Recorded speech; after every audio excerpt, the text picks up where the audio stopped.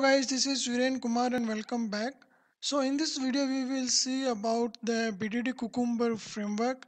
As we know that this framework is very important and it's on the boom in the IT industry nowadays, and this framework is used by most of the companies and for the automation purpose.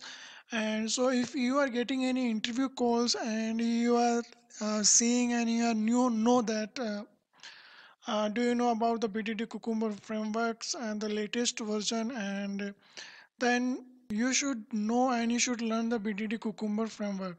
But you think that this is a different framework from that Selenium and TestNG and data driven framework, then it's not like that. It's very similar to that one. If you are a beginner or if you are a fresher and if you want to learn the BDD Cucumber automation framework, then you have some questions in your mind like how to start the learning of the BDD Cucumber and what are the things that I should know before going to start with the BDD Cucumber framework, and is it similar to the BDD Cucumber with this Selenium hybrid automation framework?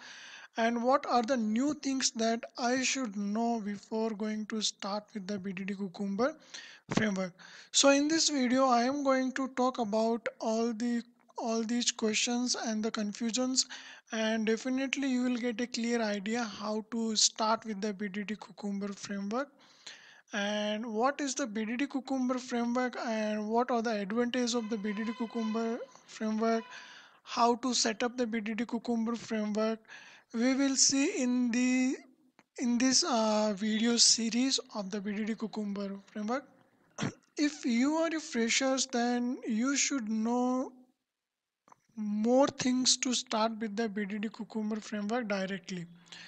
And if you are experienced in the Selenium WebDriver and if you have already worked with the hybrid automation framework, then it's very easy for you to learn the BDD Cucumber framework. I have simplified this video series in a very easy way so that a beginner or the freshers and the zero knowledge person also can start learning the BDD Cucumber framework. And if you are going to follow this video series, definitely you will come to know about this framework. What is this framework?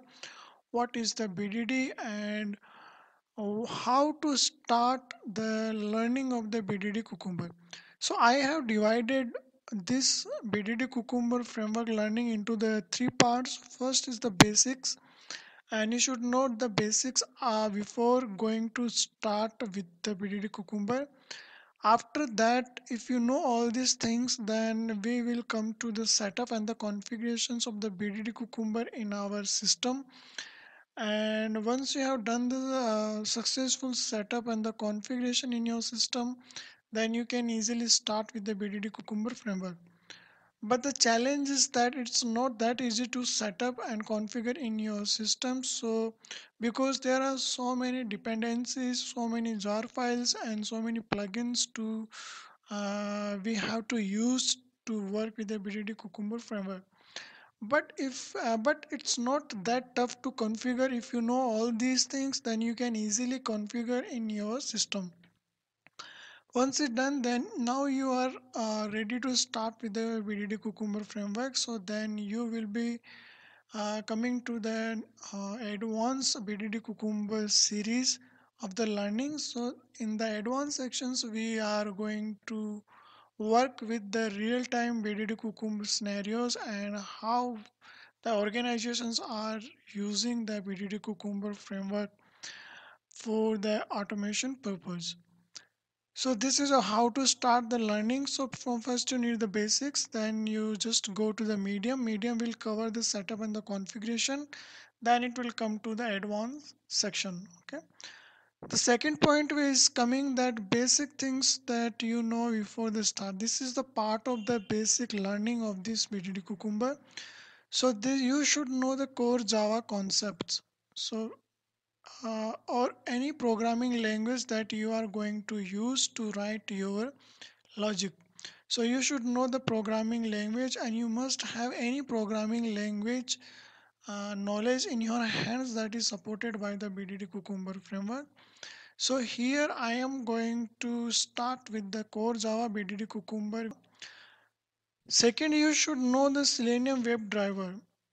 So if you have already worked with the Selenium WebDriver, what is the Selenium WebDriver and how it works, then it's well and good. If you don't know, then just brief about the Selenium WebDriver. Anyway, in the next video series, I am going to give the basics idea of each and everything, and that is only needed for this BDD Cucumber framework. So you don't need to waste much time and you need to put the more efforts in this learning of this Selenium WebDriver. Then you should know the test ng. Test ng, why we are using the test ng and how much test ng we can use in the BDD Cucumber, and what is the basic annotations that we are going to use in the BDD Cucumber. You can also use the JUnit test. Both are the same. These are both are the testing framework, but they have some difference. Like test ng have some more annotations. JUnit don't have. Then you should know the Maven. Okay, Maven is a build management tool. So nowadays the framework is developed. Each and every framework is developed with any build management tool. So most of the companies are using the Maven to reduce the jar dependency in the project. So you should know what is the Maven and how to configure the Maven in your Eclipse IDE and what are the basic commands for the Maven. So I will give you the basics of the Maven in the next video series. Then you should know the Eclipse ID, what is the Eclipse ID, how to download and how to start the Eclipse ID. So this is your first point, and in the Eclipse ID you are going to configure the Maven, TestNG, Selenium WebDriver and the core Java. So this is the technical part as part of the test automation purpose. And now if you are only a manual tester, you don't know about that automation and you have the good experience and the clearance of the concept of the manual testing, then it's well and good. So for the BDD Cucumber, you should know what is the functional testing. If you have the um, clear understanding and more understanding about the functional testing, then it will be the added benefit to learn in the BDD Cucumber framework. Then you should know the features. Features means the business requirements. What are the business requirements? If you know, then it's well and good. What is the user story in the agile? If you are going to work with the BDD Cucumber, then you should know about the agile process, because this BDD is the part of the agile software development methodology. So in the agile there are many things to learn, but if you know about the user story in the agile, then it's well and good. Then you should know about what is the acceptance testing, what is the acceptance testings, and what is the acceptance criteria in the manual testing. Then it's well and good to know what is the test case and how to write the test case, because in the BDD Cucumber also we are going to write the test case. So if you know what is the test case and what is the test scenario and what is the difference between them, then it's a well and good. And I hope that if you are a manual tester and if you have done the manual testing, then definitely you have the idea about the test case and the test scenarios. Then again it will come to the page object model concept. What is the page object model concept in the Selenium WebDriver? If you have already developed the hybrid automation Selenium WebDriver framework, then you know the page object model concept, because this BDD Cucumber framework we are working with the page object model concept. So this BDD Cucumber framework will be developed using the Maven page object model concept and using the test entry and the JUnits. So these are the main things that you should know before starting the BDD Cucumber. I'm not saying and I'm not asking to learn in-depth knowledge of all these things.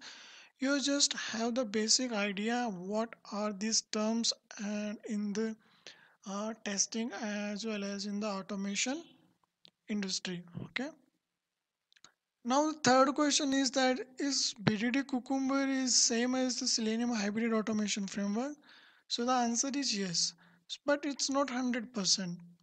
The BDD Cucumber is almost 90% is same as the Selenium hybrid automation framework.